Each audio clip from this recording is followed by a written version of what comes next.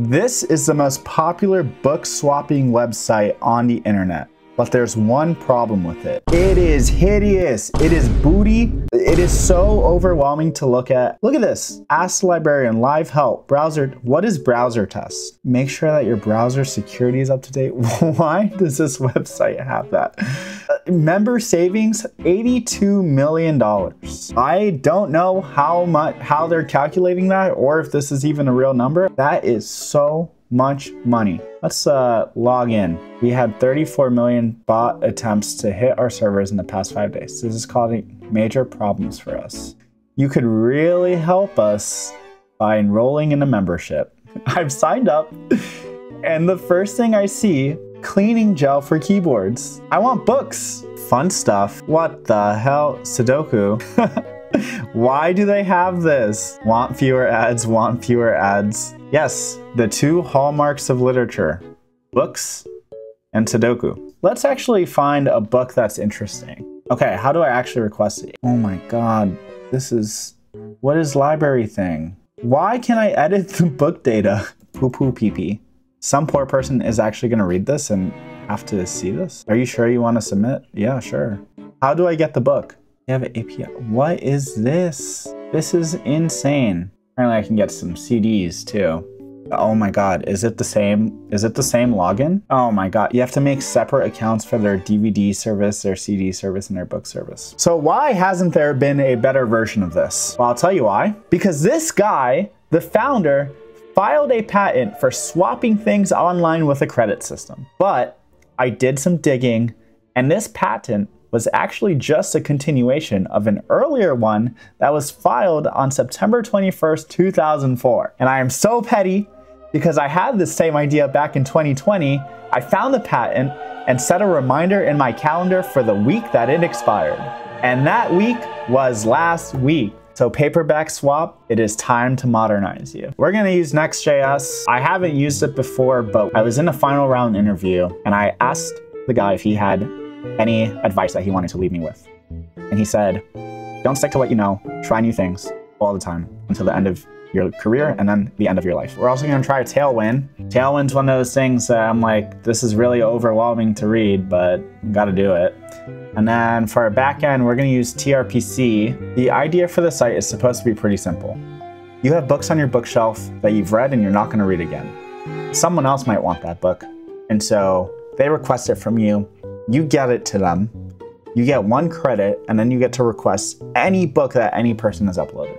Now, let's just get something out of the way. Is this just a library? No. Okay, I have a secret.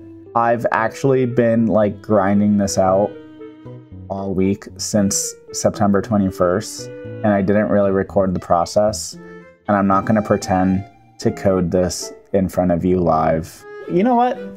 Let's just use it. First of all, we built a way better landing page. Oh my God. Stand aside, sweetheart.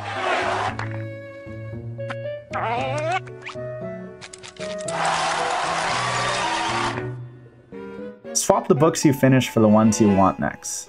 You start with a credit and you earn more when someone requests your book and you send it to them. But the straight up best feature is how you upload books. You know what? Let's list a book on paperback swap.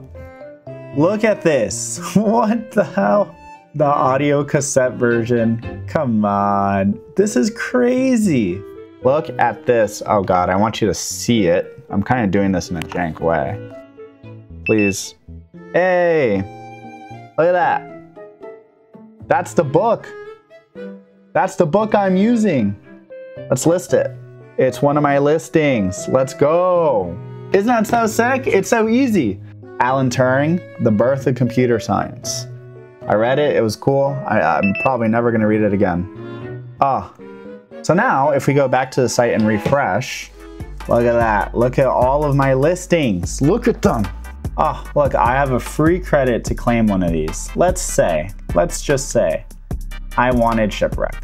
I'm gonna request it. Now it's there, and it's waiting for Josh to respond. You know what, let's just go to, so now we have action items at the top that make it very clear what you need to do. Joshi Codes wants to swap for Shipwrecks. I can accept or decline it. Let's accept it. Both users must have addresses on file. God damn it. I was asking for the address when people signed up for generating the shipping label, but it was actually quite annoying. We're gonna do some data surgery. We're gonna go to our database. Don't do this at home, kids. Bam, swap accepted. Now we're waiting for payment for shipping. I do want to add in a mode where you could just do it locally if it's nearby, but you know, it's a work in progress. I've been working on this for like 4 to 5 days. Give me a break. Okay, so we go to our swap. Oh, look at this, branded, same colors. You could even pay in installments. This is all Stripe. None of this was me. They make it super easy. Okay, and this is all fake stuff. So